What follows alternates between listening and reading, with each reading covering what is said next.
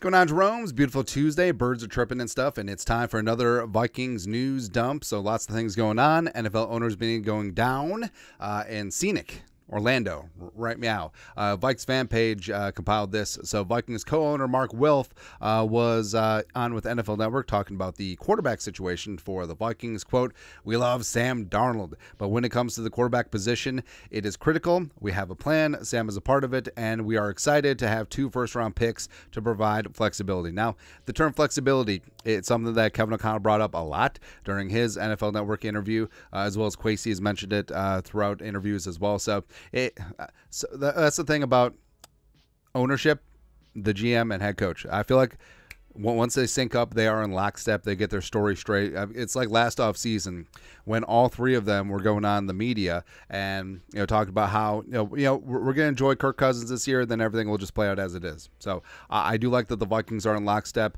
No, I don't make anything of Kevin O'Connell.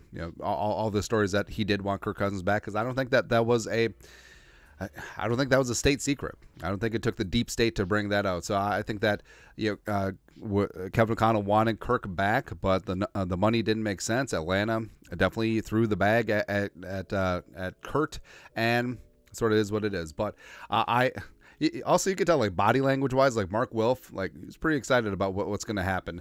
And I think the Vikings plan, they have Darnold in their back pocket. They could trade up. Maybe Kwesi's got a couple of deals in place, a little wink nudge for a potential move up, or the Vikings can stick and pick. They can maneuver. They can get Penix and Nix and Rattler. So future is kind of bright. Not going to lie. We're kind of like the way the Vikings are operating this offseason. Speaking of Kirk Cousins, so Arthur Blank, also at the NFL owners meeting, says that he doesn't believe that the Falcons tampered with Kirk Cousins. This is from ESPN. "The tampering deal, we obviously don't believe we tampered, and we shared all the information with the league," Blank said at the NFL's annual meeting Monday, "and they'll review the process and the facts, and they are in the middle of doing that, and whatever the result is, we'll deal with it." So I feel like Blank is sort of resigned that the Falcons might get spanked a little bit. And the whole thing is, we don't believe we tampered. It's like when someone uploads a clip from a movie on the old YouTubes, it's like, no copyright intended. Okay. Okay. But the whole thing is, the Cousins contract came together very quickly, especially a guy that, you wanted to check out that Achilles, right?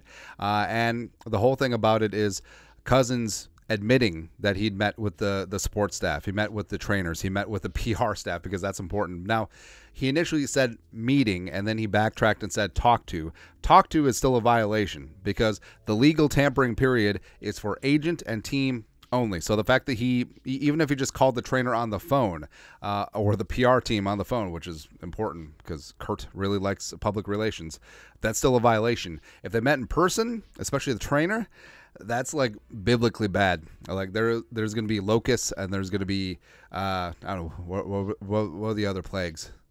I don't know, locusts, like some ass is going to die. As a kid, I always liked in the Bible when they said ass. I was like, oh, ass. That's right. But I was just a dream as a kid in Sunday school. But I think that Arthur Blank realizes that they're probably going to get smacked. Plus, also, if you look around, taking the temperature of some Falcons fans on the old social medias, they're like, pump the brakes on mock drafts. We might lose a couple picks. It happens. It's all for Kurt. Also, JP Finlay had a great line. I love this one. Tremendous line from Kevin Seifert, who's not Carl Gershmidt. He did up a piece talking about Kirk Cousins' departure. Moved to Atlanta. Quote, "He wanted Minnesota to show him they wanted him, and his love language is guaranteed money." In fairness, I mean, my love language is also guaranteed money. Put a little something in the Venmo. But that's great. But speaking of picks, and also speaking of Kurt Pitts, so the official details of Shaq Griffin's 1-year deal came in. He's getting $4.55 million this year with some incentives. Now, that was enough to qualify and sort of cross off the 3rd round pick that is projected to be incoming from Danielle Hunter signing with the Texans. But like I said, these are projections over the cap. They're pretty damn good about it. But the whole thing is too, comp picks are nice, but don't don't let it impact your free agency strategy, which, I don't know, would you have passed on signing Grenard or Van Ginkel because of a third-round pick, maybe a fourth-round pick? I don't know, man. But, things could surprise, too. And maybe Oli Udoh will sign with the Saints for, I don't know, like a decent amount of money. Or Dalton Risner could sign somewhere else before the comp window closes, which is generally a week after the draft. So, who knows? Feeney, once his details get in there, he shouldn't count into the comp pick formula. So we'll see. We'll see what happens there. Also, we'll see who the quarterback is going to be. Now, Rudolph was up with the legendary Kay Adams. Love me some Kay Adams. And this is from her show. Which quarterback in the draft is the best fit for the Vikings? Blah, blah, blah, blah, blah, blah. Quote, this is what Rudy said. A rookie quarterback is not going to be able to come in and operate this Kevin O'Connell-style offense. There is so much put on the quarterback in Minnesota. There is no way that you can have that volume on a rookie to play that position. Now, it's important to note that Rudy and Kevin O'Connell didn't have a crossover. Like Rudy was let go as O'Connell and Kwesi were coming in. Then Rudy signed with the Giants and then spent some time with the Buccaneers as well. So like he doesn't have like one-for-one knowledge of the Kevin O'Connell offense, but of course as a football guy, like he can see that. And the offense can be complex, and the offense does put a lot on the quarterback's shoulders, and also as evidenced by the Gong Show at QB last year after Kurt got injured. So, yeah, I do expect Sam Darnold to probably come out of the gate starting, even if the Vikings trade up heaven and earth up to 3 or maybe even 2 and get McCarthy or May or Daniels, or if they swing around and get Penix, Nix, Rattler, whoever. I actually do expect Sam Darnold to be starting and not just be given the spot, but to have earned it. And the rookie, no matter who comes in, like Kevin O'Connell very much is a process guy, and he wants to give this rookie the best chance to succeed. And yeah, you look at Stroud coming in. He did great. Yeah, you look at some of these guys who hit the ground running. That's fantastic. But also you've seen rookies that come in when they're not ready, and it can just completely destroy confidence and just the swagger that a quarterback needs to have, and they aren't ready. All right, and I think that Rudy is spot on in the spot where I don't think that the rookie, even if the rookie ends up costing 3 first-round picks, is going to start right away.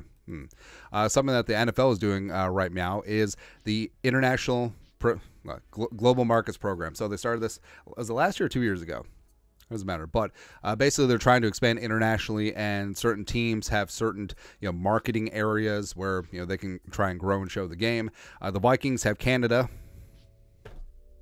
Whatever, as well as United Kingdom, which I don't know, man. Like, do they understand the history of the Vikings and England and the United Kingdom?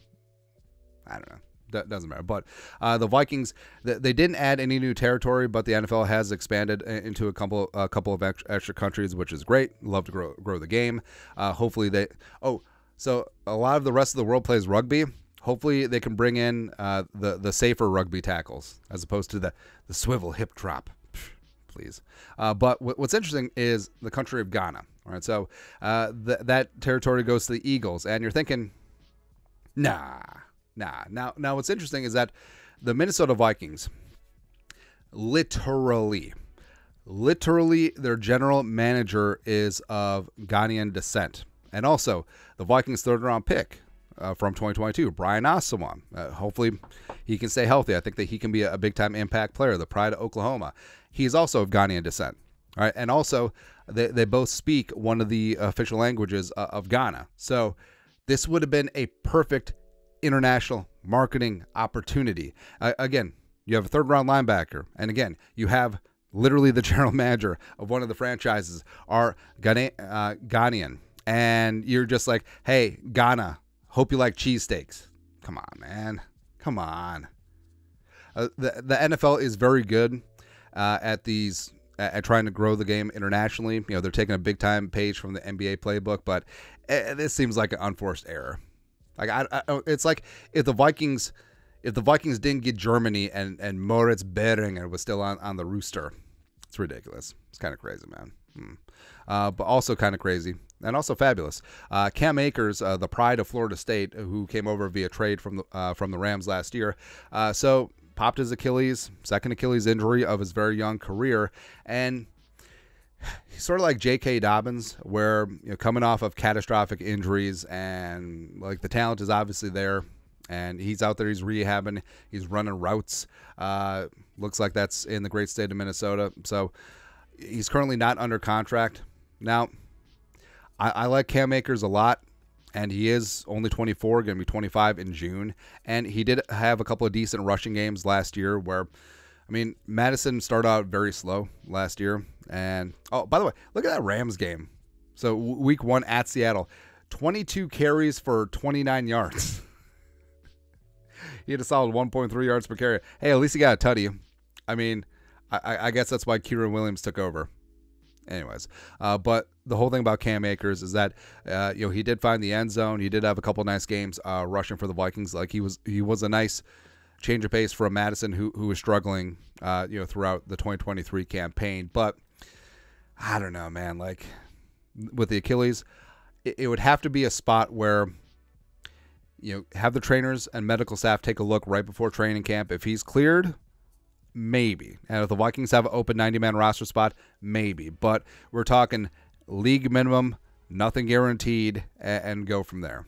All right. Or it might even be a spot where Cam Akers isn't on a 90-man throughout training camp, and maybe during the season, once he's got even more time to heal up, maybe a team takes a shot at him. Maybe the Vikings do. Maybe the Vikings, halfway through the season, recheck him out again and add him to the practice squad or something. But I'm rooting for him. I do love me some Cam Akers. Next. So the Vikings are losing one of their home games over to England again. But now the stadium is set. Burt Breer, go. But Burt Breer is just loving the Harbaugh and J.J. McCarthy discourse because he's a huge Buckeye fan. International series update. The Vikings and Bears will host games at Tottenham Hotspur Stadium because they can't get a corporate sponsor. And the Jaguars will have their Wembley game, and the Panthers will be at home. Will be the home team for a game in Munich in 2024. And now, I mean, last time the Vikings played at Tottenham, actually it was the first time that they played at Tottenham, they had a nice win over the Saints. That was the double doink, single doink game at the end. Also, that was the game where Marcus Davenport recorded his half sack for the 2022 season on Kirk Cousins. Cool. But also that was the game where Justin Jefferson absolutely sunned Marshawn Lattimore, which Burt Breer, Ohio State alum, I'm sure was really happy about that. But, I mean, the Vikings, the London games are kind of neat, considering heading over there once the schedule comes out. Would love to meet up with some UK Jeromes. But also the Vikings are 3-0 over in London. So initially, in 2013, the first game was at Wembley against the Steelers. I remember both teams are 0-3. And it's just like, here you go, England. That's what you get for taxing tea. And then 2017, I was at Twickenham Stadium. I think I nailed that. The English pronunciations are weird. So it's Twickenham, probably. Whereas us Americans would say Twickenham. Actually, Twickenham sounds good. Give me a pound of the smoked Gouda and a pound of the Twickenham. There you go. The Vikings put the bang thing on the Browns. Also, that was the game where Everson got hurt on like the last play of the game in complete garbage time, and I was really pissed off about that. And then the Vikings, like we mentioned, won last year. So hey, we'll make it 4-0. They are truly UK's team, which is kind of funny, man. Also, kind of funny is they are expanding Hard Knocks, or they want to at least. Ari Mariov, go. NFL owners are expected to vote on expanding the in-season version of Hard Knocks from featuring just one team to having an entire 4-team division, per Sports Business Journal. So last year in season was the Dolphins, and I actually do like Hard Knocks, and I think they should lift the restrictions of, well, if you miss the playoffs 2 years in a row, or if you have a new head coach, just lift it. I mean, the Hard Knocks, you're trying to sell the game, and Hard Knocks is a great insight, and I know that coaches are very paranoid. It's like, oh, it's going to take away from our preparation. Oh, please. Plus, I mean, the teams in-house have, like the Vikings have Vikings Entertainment Network. Other teams have in-house production teams, and, I mean, there's cameras around all the time. It doesn't really take away that much. And plus, they're not really intrusive because, like when they did Amazon All or Nothing, or when they did Hard Knocks in season, if you didn't announce who the team was, which I don't think All or Nothing announced who the team was, like you couldn't tell. I mean, yeah, because there's cameras all over the place all the time, and people just know, right? So I don't think it's that intrusive, but it gives great content. I absolutely love it, and I want the Vikings to be on it because I want all the storylines. I want everything. I can't wait till JJ's Netflix receiver documentary comes out. Well, I'm only going to watch his parts. Amon-Ra, I'm going to fast forward through because all I was going to talk about is the wide receivers drafted ahead of him. George Kittle probably only going to talk about University of Iowa or pro wrestling or something like that. Debo is probably going to talk about I should be paid as a receiver, not a running back. I don't know. And Devontae Adams will probably just talk about how I don't know. Who knows what? Oh, Devontae Adams probably just talk about Derek Carr. So there you go. But yeah, I would love to see the Vikings on Hard Knocks in season. It would be fantastic. Lastly, so CBS Sports, Garrett Podol tossing out free agency grades. The Vikings check in at a C-. Baloney. Now, I know what he's probably going to say. Didn't even pull up the article, but he's probably going to say, losing Kirk Cousins and losing to Danielle Hunter and Vikings building for the future. And I love and adore the contracts that they gave to John Grenard, Andrew Van Ginkel, Blake Cashman outside. How about that? I think that even Sam Darnold, Sam Darnold $10 million. That means there was competition for his services. Denver was definitely in on Darnold, maybe even the Giants. So I'm in. I'm in with what Kwesi and the Vikings are doing. Now, after 3 off seasons of free agency, you're starting to see the forest through the trees. Kwesi and Brzezinski have been cleaning up a lot of those older veteran contracts and bringing in their own guys. They're going to have all the cap space. They're going to build around Jefferson. They're in the driver's seat for drafting the quarterback of the future. I love what the Vikings have done in free agency this offseason. So there you go. That's Vikings Tuesday news dump. Nailed it. You guys are the best. You know what to do. Skull production value.